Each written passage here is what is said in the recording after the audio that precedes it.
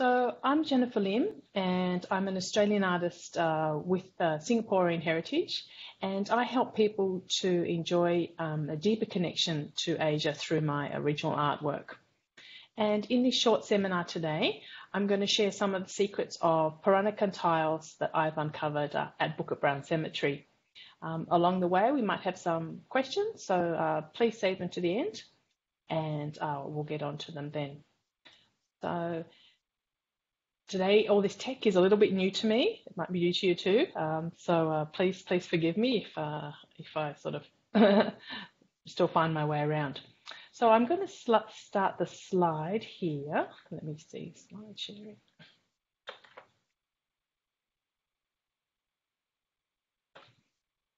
Okay, so I hope you can see that. All right, so ANZA, it's a great group. Around this time last year, I did a tile tour, and that was great. Pre-COVID days. So here we are today, looking at tiles from the comfort of our home, which is not a big thing.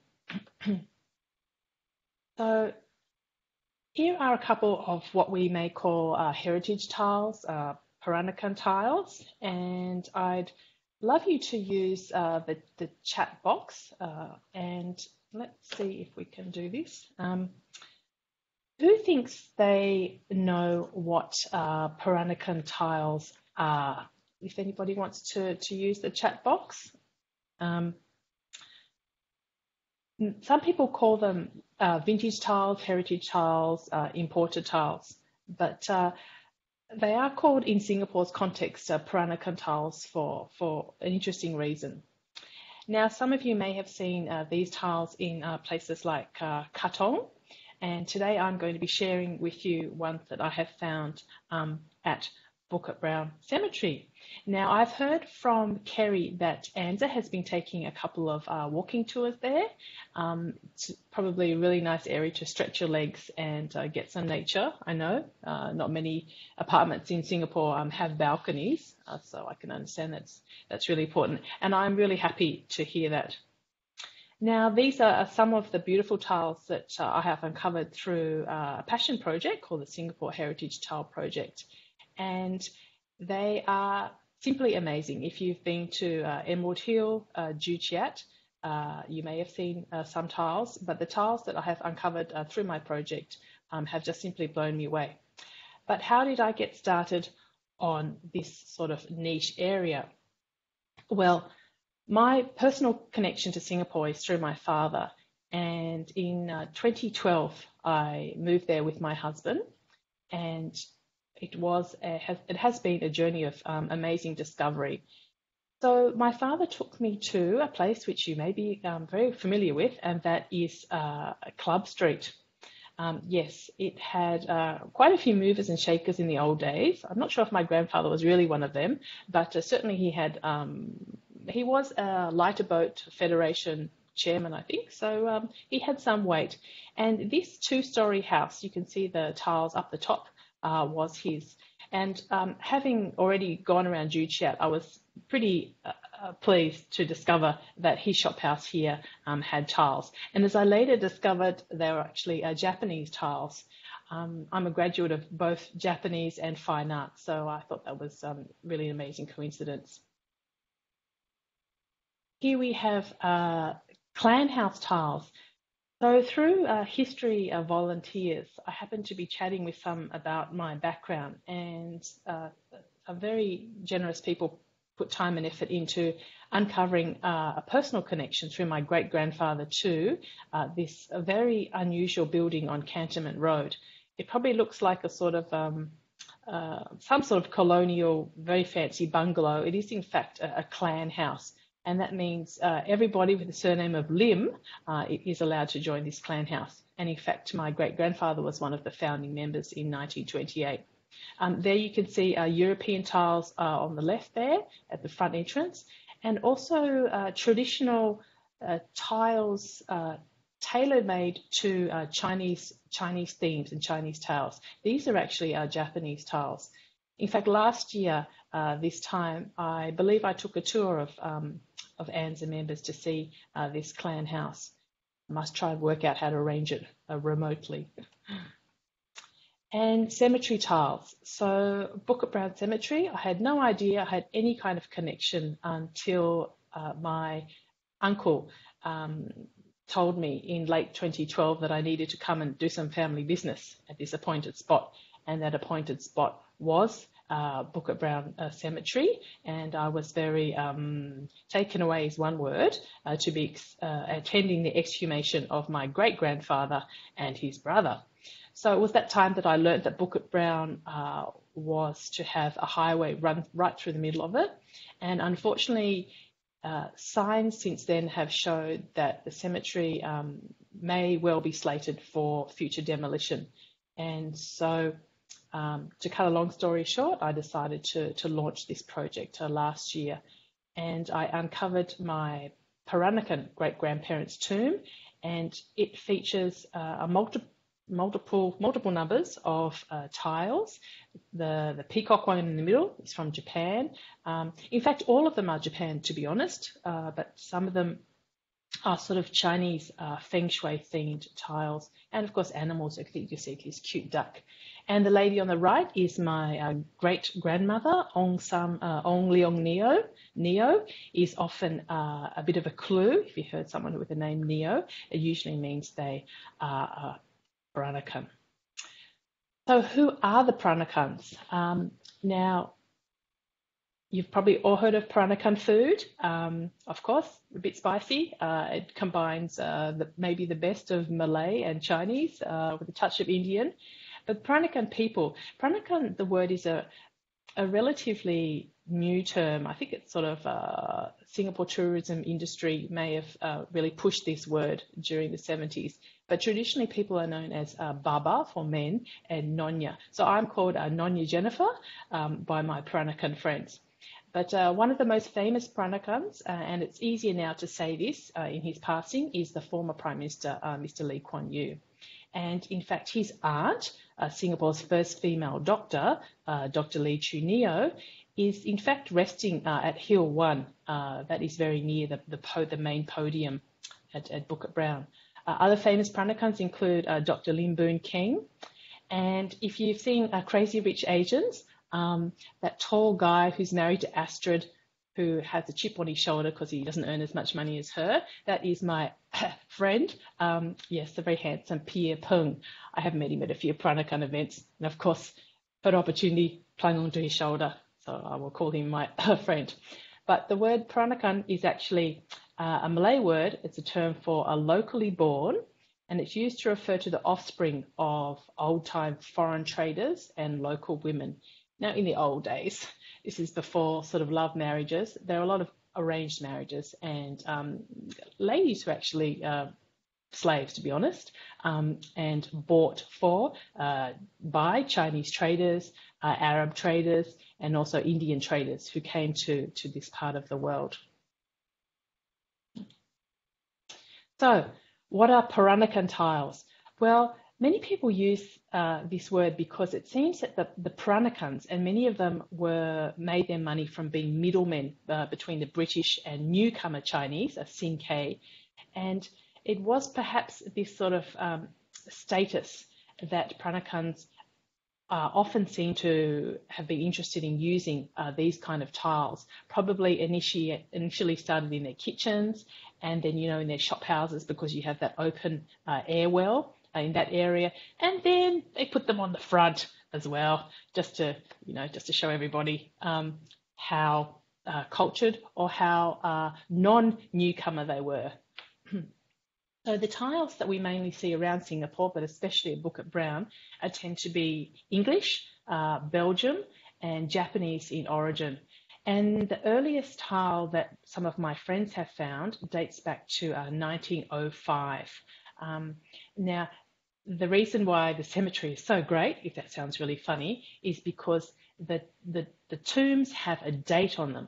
So if my great-grandmother's tomb is 1936, we know the tiles are at least from 1936, usually, minus 5-10 years how long the time it took for them to be produced, and also very carefully shipped to Singapore through the port, carefully carried up in a lorry, and then carried up to the higher parts of the hill, where most of the more elaborate tombs can be found, because the feng shui is better, the outlook is better. So the higher you are is ideal. So Bukit Brown Cemetery, as many of you know, is located near McRitchie Reservoir, and I sometimes call it an outdoor museum, and that is because it shows the cross-cultural influences over a span of some 70 years at least. And so I see it as a kind of a design archive, it's a cultural resource, and it's also a beautiful nature reserve. And because the tiles are span between, 1905 to just before the Second World War, you're covering a number of art movements. So you have aesthetic, Art Nouveau, Art Deco, all in one single hit. So that's really wonderful. Bukit Brown Cemetery is actually one cemetery of about four. So some people call it all of them together, Greater Bukit Brown Cemetery Complex. Where do they join together? It's really hard to know. It's not as if there's a dotted line. There are some rough maps. But of course, the best tiles are always located in sort of really hard to reach areas, to be honest, especially the bigger tombs. But if you know how to find them, then, that's wonderful. And did I know how to find them when I first started this project last year? Not at all. The first time I wandered around the cemetery, and after about half an hour with my friend, I decided that I'd probably need some help. So it was then when I approached cemetery volunteers. They put me in touch with a tomb keeper and with my 2-year-old Chinese and his non-existent English. Somehow we managed to make each other understood. And since then, he's been my right-hand man in finding all these tiles. Now, it is a Bukit Brown Cemetery where we can see local trends. And some, from the way I talk, may imagine that the whole 80,000 known tombs at the cemetery are slathered with these beautiful imported tiles. That is not the case. So out of those 80,000 tombs, my two-keeper friend and I estimate that less than 10% are covered with tiles. Now, let's have a look at the top left tomb here. This is actually my Chinese, so born in China and came over with his 2 sons. This is my great-great-grandfather, what's his name again? Yok Hong Lim, Lim Yok Hok. And his tomb is decorated with all these papers. That's because we've been saying g'day. So Qingming last year, we went up there with my relatives and we scattered various different colour paper and we lit candles. We gave offerings of food. I keep joking about bringing Vegemite sandwiches and lamingtons. Nobody seems to laugh at that joke is for me. Anyway, but you can see from his tomb that he has just got, it's fairly simple actually. He doesn't even have very many carvings, but it's a typical womb shape, but it's quite plain. Whereas the less than 10% of tombs that feature in my project and upcoming book are more like this. So the big tomb we have on the right here is really quite amazing because it contains not a single character of Chinese. So it's completely in English. It has a marble headstone. It has, I think, about 6 different types of decorative tiles, and it has a portrait. So very, very English, I suppose, to have this kind of ceramic portrait. There are some tombs at Bukit Brown where there is, in fact, a Peranakan lady, so a nonya, not just a young nonya, she's actually a bibik, so quite formidable in her long sarong kebaya with her hair up in a bun and a big pin and looking, pretty fierce in her studio portrait, right down to her beaded slippers. So to be able to look in with that picture to see the lives, it really is quite amazing. On the left here, this tomb is actually linked to also to World War II, because it has damage in some of the European tiles, and we believe that damage is caused by shrapnel. Parts of Bukit Brown were the last scenes of fighting before the fall of Singapore. It is rumoured that there are about a dozen English troops that are still haven't not been recovered from that area, and also rumours of mass burials also during the war.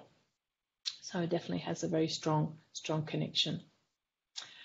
Overseas influences. Well, these are the sorts of tiles that I have not seen very often on shop houses, and they are exquisite. This one on the left is very old because it is a single colour transfer print. So if you're into etching, it's a very similar process where they have hand-drawn on a sort of a greasy paper, actually more like lithograph, and printed it on to the surface of the tile before baking it. The one on the right, very Art Nouveau, and this was one of the very last ones to be professionally photographed for my project. After 52 trips to the cemetery last year, I was a bit tired, but my cemetery tombkeeper friend, Arben, called me up and said, Jennifer, you have to see this. I said, no more. He said, no, please see this one. So yes, this is the last lady. Chinese traditions. So if you are aware of some of these Feng Shui traditions, being able to see the water, the mountains, lots of trees, two little lovebirds there, swans, boat, peacefully carrying you to the next life. There is a genre all by itself of these Feng Shui tiles.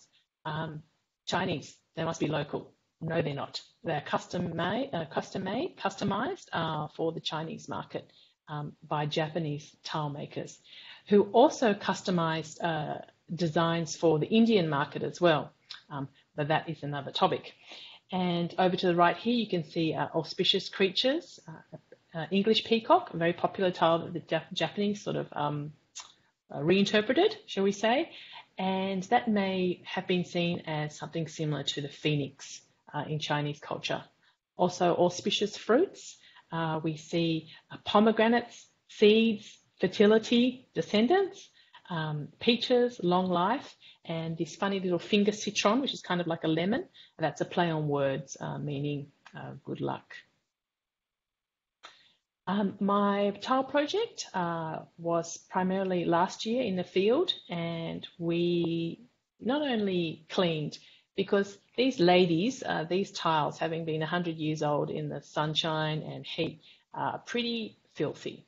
So to be able to photograph them professionally, I needed some help, and I was very fortunate to have more than 100 volunteers join me over multiple sessions.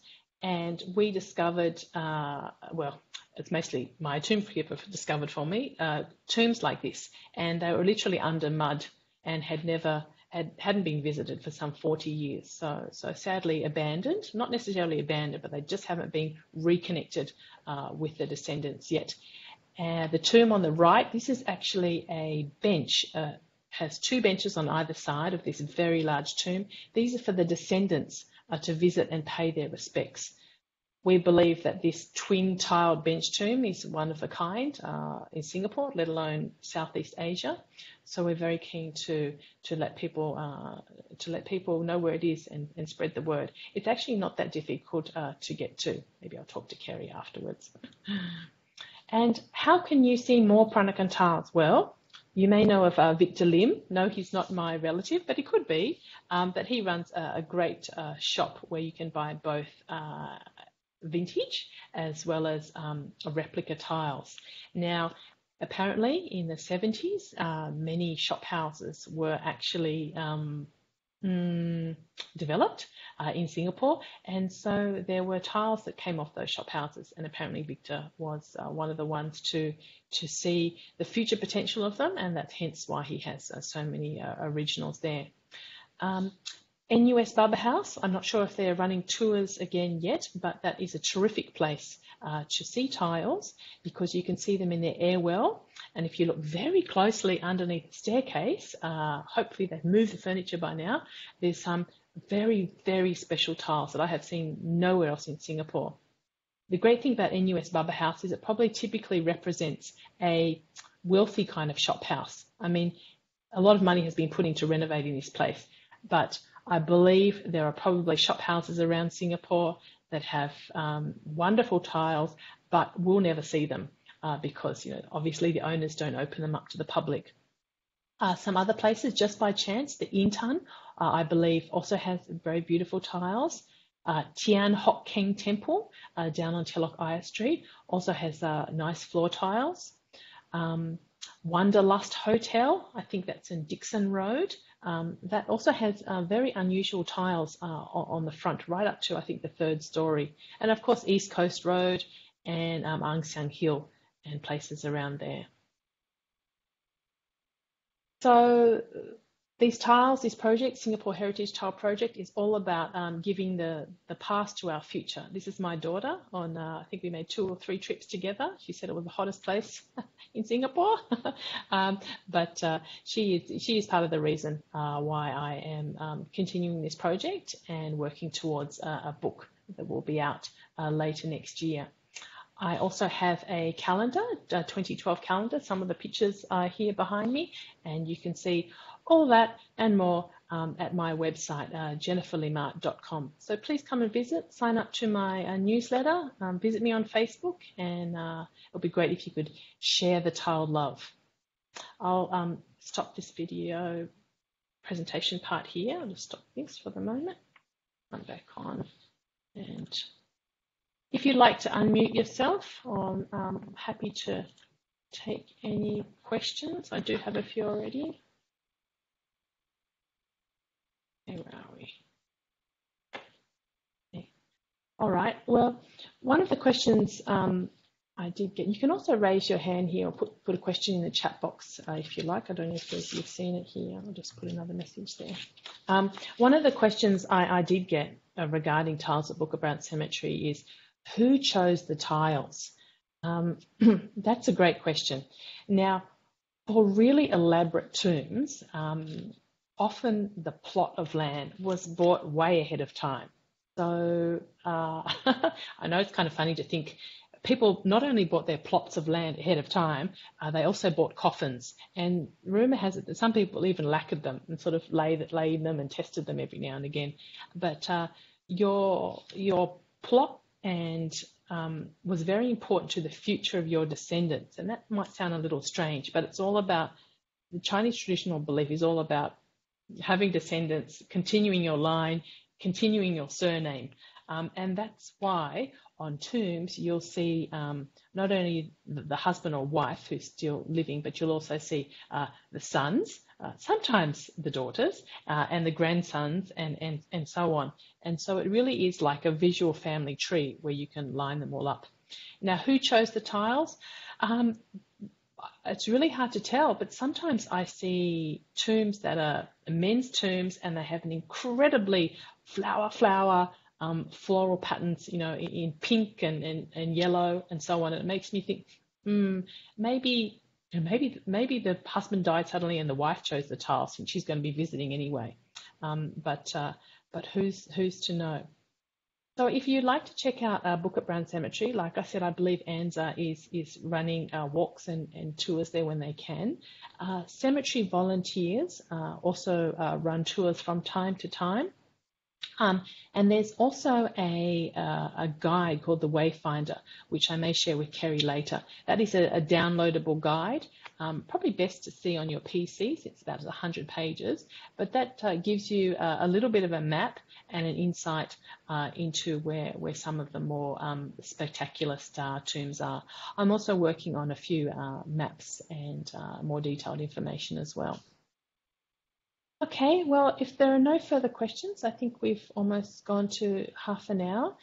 So thank you very much for joining me today. This is the first webinar I've publicly done, so I really thank you for your patience and hope that the audio and everything was clear. If you do have any further questions, just drop them to Kerry, or like I said, come and visit me at my website and I'll take them from there. Okay. All right. Thank you so much, everybody. have a great day and talk to you soon. Bye for now.